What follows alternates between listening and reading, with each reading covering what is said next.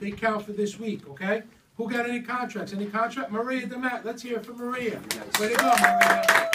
Okay? That counts already. So Maria's got a couple of points. On Monday, March 31st, the winner of March Madness will be announced.